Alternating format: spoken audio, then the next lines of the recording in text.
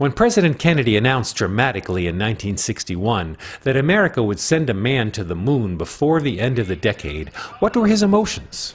And do the other things, not because they are easy, but because they are hard.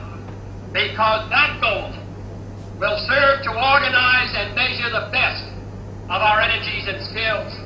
Because that challenge is one that we're willing to accept. This emotional decoding came from a computer program developed by Dr. Yoram Levinon, founder and CEO of Israeli company eXaudios. Dr. Levinon began his work on identifying emotional states through the voice by asking how even newborn babies can feel our emotions so clearly. He can't look at you, he just can listen. My way of thinking was that the intonation is the secret. So Dr. Levinon analyzed over 50,000 voice samples in many languages. It doesn't matter if it's in English, in Hebrew or French. I love you. אני אוהב אותך. Je t'aime. If you can just listen to the intonation, you will understand that's a love. And how many emotions are in his emotional lexicon.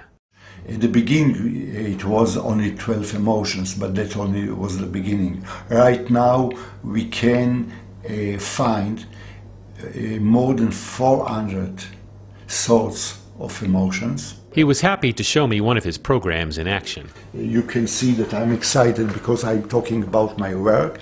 I want to express myself. Maybe okay, let's see. The system is telling you that I'm right now filled with happy and or loving emotions. I feel the need to lead according to my inner belief. eXaudios applied its technology in a product it developed for call centers called Magenta Phi, which is already used by companies in the US and Israel.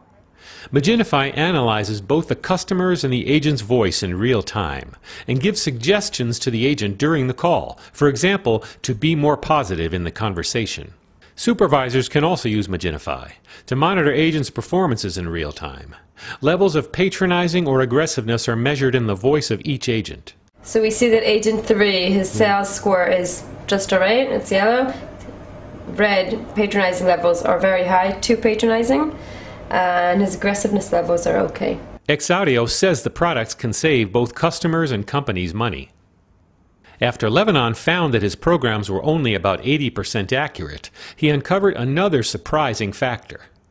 Our voices are influenced by certain diseases, including heart disease, cancer, Parkinson's, and even autism. Using eXaudios software, a study at the Weizmann Institute of Science in Israel correctly identified 85% of mildly autistic children. Levinon can sometimes even identify the severity of a disease. There is a correlation between the spectrum and the magnitude of the Parkinson disease. Turning his attention in a totally new direction, Levinon says in the future eXaudios might begin work on an emotional search engine. Google can say something about if you are asking for love songs, for example, you will get the information. But if I'm talking about love songs and I'm desperate, the system will look for the love song which are fitted to a man in desperate.